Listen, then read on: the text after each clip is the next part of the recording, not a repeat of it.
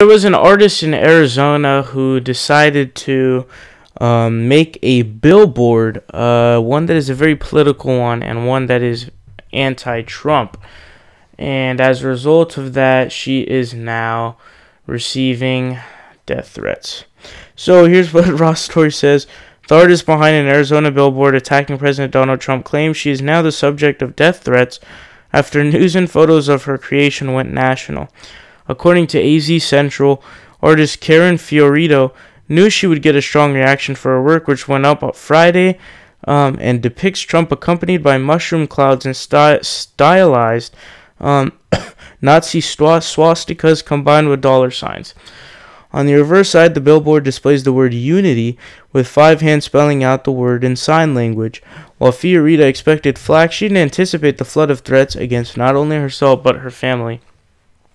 So, I don't know what to tell you guys. Like, people say that the right has never been violent or any of this stuff.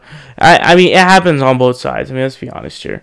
But I think that these situations are extremely ridiculous and stupid. I've been called a communist, a Satan worshiper, Fiorita explained. I've been told I'm a very, very sick person. I'm not sure what that means. I haven't been answering the phone. My husband has because he's not afraid to talk to anyone, but he told me he received a couple death threats this morning. He said they were coming to get us with their boys. Yikes, dude.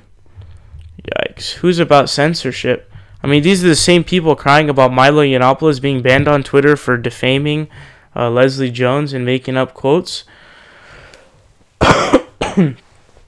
I don't know what to tell you. These alt-righters are absolutely out of their mind. They're fucking crazy. They're idiots. And time will be the death of these alt-right idiots for sure. I absolutely guarantee it. Fiorita explained that she was commissioned by a local art gallery to create the artwork that was blown up to Billboard size and displayed in downtown Phoenix during an art festival.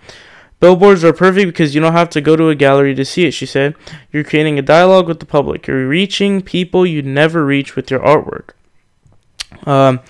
Fiorito added that this is not the first time she has been threatened over her artwork and had created a billboard in 2004 attacking President George W. Bush's re-election and calling him a liar. I've had people tell me they're going to come rape me and kill me. Yikes, that is fucking rough. But this seems like a dedicated person, someone who knows who's on the right side of politics in general, and Trump is a douchebag, and all you alt-right fucks who are sending death threats are also fucktards. What's up, guys? It's Sahil here. You guys are watching The Progressive Voice. Make sure you guys click subscribe down below. We're fighting Donald Trump tooth and nail, and we need your help.